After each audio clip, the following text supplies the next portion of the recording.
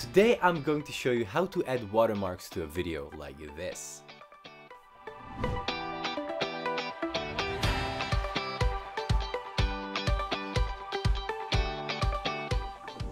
Hi, I'm Dom from Wondershare UniConverter, and there are a handful of cases where it's really good to add a watermark to a video. The most common reason to do so is to protect your content by adding your logo to your video. A watermark on a video will make it more difficult for others to steal your content, and a logo as a watermark on your video will also make your content more personal. In other cases, you might just want to add the date to the video in the form of a text or the location so you never forget when it was shot or where it was shot. Or, very important, if you are an editor, like me sometimes, you might just want to send a watermarked version of the video to your client before they release payment. That's basically how they send around movies within the film industry to producers or others to see it before it's released, because by having a working copy watermark on the movie, it will make it impossible to be stolen. Okay, now let's see how it's actually done. First of all, open up the UniConverter and navigate your cursor on the left side panel and click on the toolbox here. Here, select the Watermark Editor. Now, automatically the Watermark Editor is on the Remove Watermark function, so click right over here on the Add Watermark button.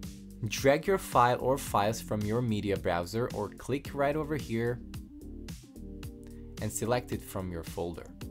Now, there are a couple of functions that we need to talk about here. First of all, you can add the watermark in the form of an image. Now, note that the best if the image is a PNG or an image file with a transparent background. So click right over here and select your image file. Now, you can position this wherever you want. You can size it, make it smaller, make it bigger, make it look squeezed like this or like that, and just place it wherever you want by dragging it around over the video. Or you can use the dynamic watermark function. Now what it does, I'll show you what it does,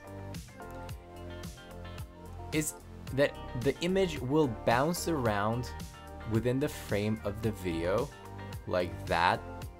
Now you might want to ask, Dom, why is this good for us? Well, let me tell you why. First of all, it looks pretty funny, and more importantly, it will make it a lot more difficult for others to remove it from the video. Now you can also change the transparency. You can make it almost entirely transparent. You obviously don't want it to be 100% transparent because then you're not adding a watermark to the video. Or you can just make it not transparent at all and just have the image as itself over the video.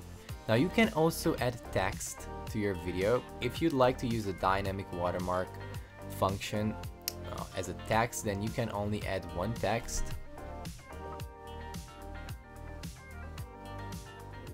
Or you can customize the position of your text and add multiple texts up to 3 pieces.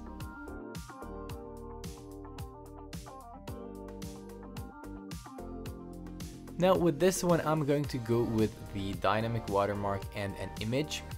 And when I'm done with that, I will just click on the add watermark button right here. But if I'd like to, I could add multiple videos to the add watermark tool and batch render watermarked videos. But for now, I'm just gonna go with this one.